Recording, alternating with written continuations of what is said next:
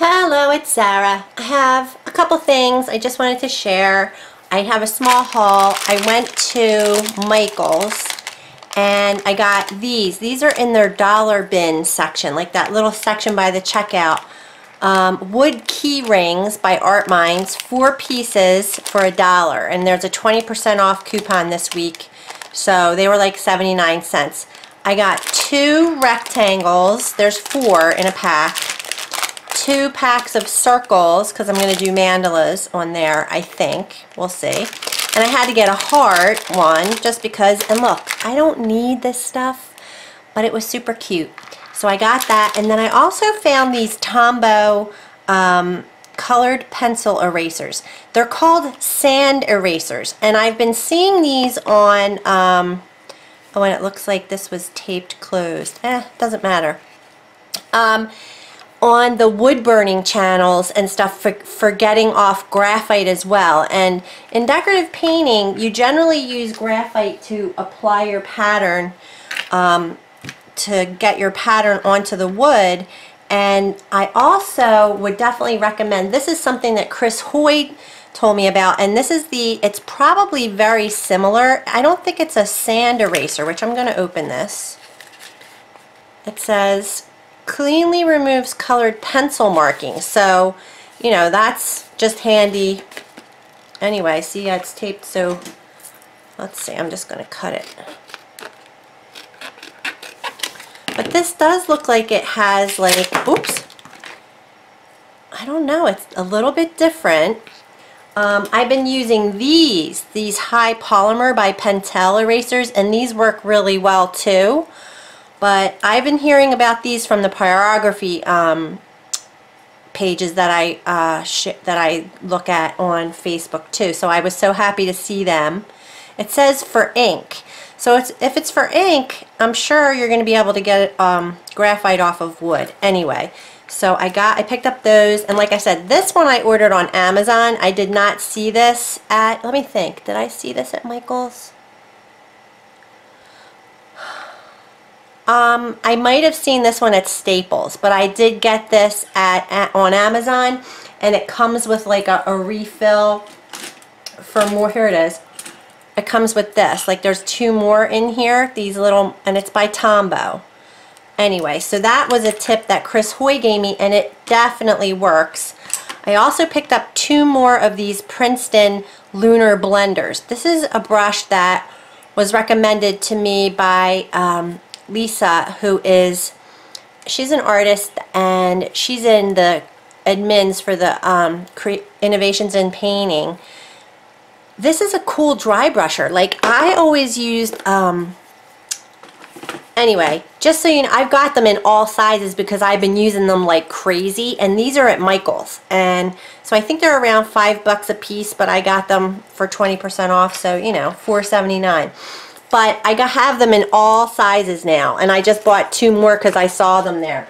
I always used to use these, which are still some of my faves. These are the Debbie Cole blender, dry brush blenders, and they really work well too. So I had those in every size as well, and they're not as easily available. So that's why I figured I'd load up on the Lunar Blenders. And now I want to show you what I've been doing with the Lunar Blenders. This is done. And I did it with a satin varnish, so it's a little shiny. But I'm going to come in and show you some details. And I have to say, this is a Chris Hoy design. Let me see if I have the pattern here real quick. I can't tell you, I did this, let's see, at the end of last week and over the weekend. I was so happy the whole time. Everything I did on this just made me so happy, and I think it's because it was using a lot of techniques that I just haven't done in a long time, because I've been painting really simple, you know, easy pieces that I like, quick and easy I've been painting, you know what I mean? So nothing too detailed. And Chris designed this, and I happened to see it again on Facebook. I want to tell you the name. It's called Haunted Mansion. That's all it's called. Haunted Mansion. I got it on her CD Wood and it was $8.50. This is the digital pattern packet. You get the tracing and all that, and I ordered the wood. I think it was a bundle. It was a bundle, so I got the wood and the packet, and I did substitute some colors, but all in all, I am so pleased with it. Like I say, every single thing. So I did the mansion itself. You base coat it, but then you do these cool techniques, and I might have even mentioned it in my last, but I took my palette knife and you load it in the paint, and then you like kind of scrape it across the wood, and it gave it like, I want to see if I can see that. Yes, you can still see it. OMG. And it just looks like, I'll go in real close and try to show you. So like this piece here, there's just paint. See that little purple right there? I swear to you, it was the funnest thing. So you just put that all over. All right, I'm just going to start in this corner. And then you put little bricks on the background so that these two towers have these little bricks on them. Look at the freaking ghost. There's little vines here, the tombstone, and then the back panel has all the people peeping out the windows. Look at my witch. And this is all just floated. Like, it's not even base coated. I mean, she's a little dark, but I think she turned out pretty good. The cat, a little jack-o'-lantern with a curtain in the window. Then there's just these little eyeballs. There's little eyeballs coming out of like the little holes in the roof. Look at the bats. They're so cute. Another ghost. Two more ghosts. And like I could have painted him over a tiny bit so he was really peeping out the window, but you can see his other eye. He's peeping. The lantern. The spider. Look at the pumpkins. So cute. Honestly, everything. So like when I would sit down and be like, all right, I'm doing the pumpkins now. And then as I'm doing it, they just got cuter and cuter. Everything. Look at this guy. My husband thinks this looks like Dean Martin. You youngsters won't know who that is, but that's the skeleton of Dean Martin. Just chilling on the roof. And I realized after I should have put like a shadow right here to kind of make it look like the roof was bent, but I didn't. I forgot my little shadow. Even the fence.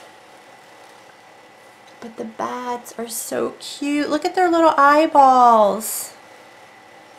And then this guy, he's like, hey, what's going on? Oh, there. I'll get the glare off.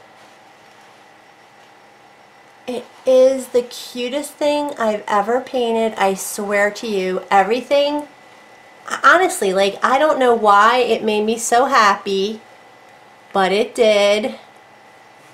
And I really didn't take any license on this one. I kind of stuck true to the pattern and did exactly what it says, because that's, I mean, I tend to do what I want sometimes, but I couldn't, everything was so fun. I'm like, no, I'm going to do what Chris told me to do because it was so fun. Oh my God. And like I said, I had to substitute a few colors. So, I mean, like his cheeks are probably the wrong color. Some of the colors, you know what guys, the shelves are empty. Look at this spider web. They're empty of paint. Like you cannot get paint. And a lot of the artists, like this little, see, I've been going crazy with Halloween. I have one other thing to show you. So this guy too, this was, I want to say this is a fairly new design as well. I don't know when they were created. So they tend to be using newer colors. Like I looked for these. A lot of the artists are using these extreme sheens, metallic paints. And I have tons of metallic paints that aren't the extreme sheen. So I'm making do, because if it's metallic, it just means it has like, so I didn't have the color for the hat. But you can see the stars. See how like it's flat, but then when you turn it, the metallic pops. So anyway, what else? The glamour dust. Things like that. They're using a lot of, so I had Starlight varnish. Like I don't have the glamour dust. So you just make do and use what you have. But the shelves, I don't know why the pandemic, I guess the factories are closed or something. All right, so here's another pattern I did. I did this weekend. I'm just getting the pattern.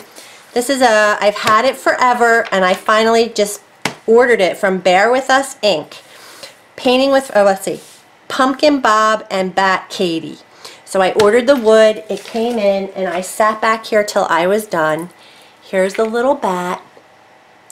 It's a candlestick, a wooden ball, like it has a flat bottom, so it's probably like a knob or something. This, it's like a bowl. This and this are separate pieces, so this kind of is shaped like a bowl, like it was flat on the bottom, but then you glue these together to make the hat. These little candy corn shapes are just glued on the hat for the cat's ears. And then the wings are 2 pieces of spider web that I glued together. And then this was the hardest part, was the gluing it on, because all it is like really glued here, and then I cut the bottom to make it sit right here because it actually came down a little bit, and I thought, well, this is going to be a better place for it to sit.